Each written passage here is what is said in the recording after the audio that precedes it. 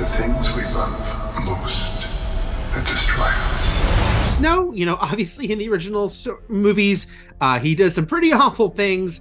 In this story, of course, you want to add layers to him, give him more nuance. But was it sort of a dance to figure out how to have some sympathetic parts to him, but not make him too sympathetic?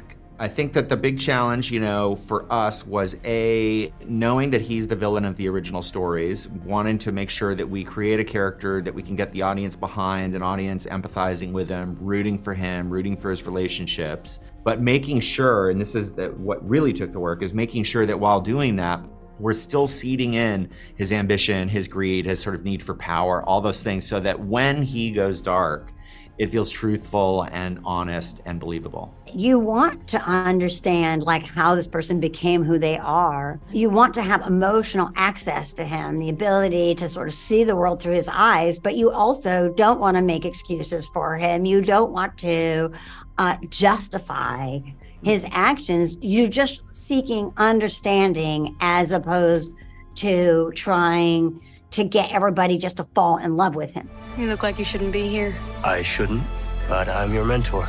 A rebel.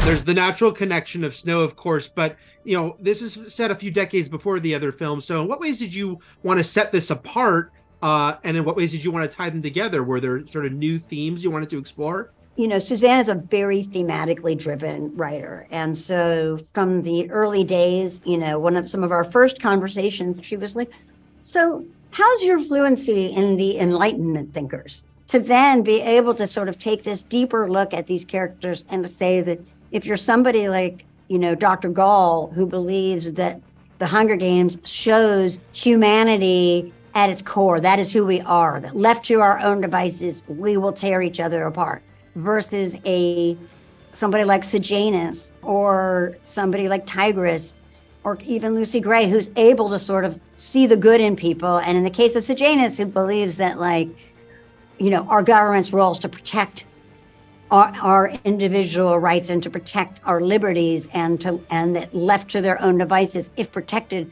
people will do good things, not bad things. And in this time where we tend to be very distrustful of each other, very comfortable with jumping on the polarization train, because it's much easier to know who you hate than to actually have to hold complex competing ideas at the same time. And so to have material that allowed us to sort of explore those complexities felt like a real gift, and a very timely gift. The narrative of telling the story, origin story of a villain, is something new to this, completely different than the other stories. And then the fun on the world building side, right, is that we're doing a period piece to the other movies, right? We're sort of showing not only the origin of Snow, but the origin of the games, how the games are changing, how we're sort of including the audience in the participation of the games, the origin of some of the music, like the Hanging Tree and the songs, the origin of relationships like Tigress and Snow. And so that, if you're a fan and you watch this movie and you go back, suddenly you get new meaning to a lot of the people and dialogue and moments that you can see in the earlier films and stories. Let me ask you one final time. What are the Hunger Games for? Suzanne, of course, wrote this book since you wrapped up the first 4 films. Have there been conversations about what you could do next with the Hunger Games? And would you want to wait for Suzanne, or is there ways you could branch it off in different directions? For me, Suzanne's the North Star.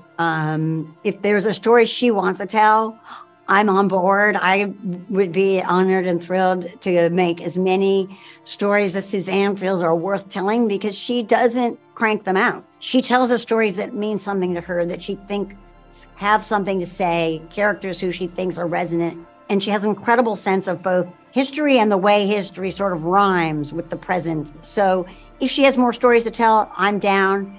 If she doesn't, I'm lucky to have gotten to tell this many so far. I said it after Mockingjay that if she wrote another book, I'm in. And she wrote another book and I was in. So now I have to wait and see what she comes up with. And again, because she starts from theme, and I think that's what gives the movies their weight and the meat and the gravitas and the relevance. If she writes another one, I'm in.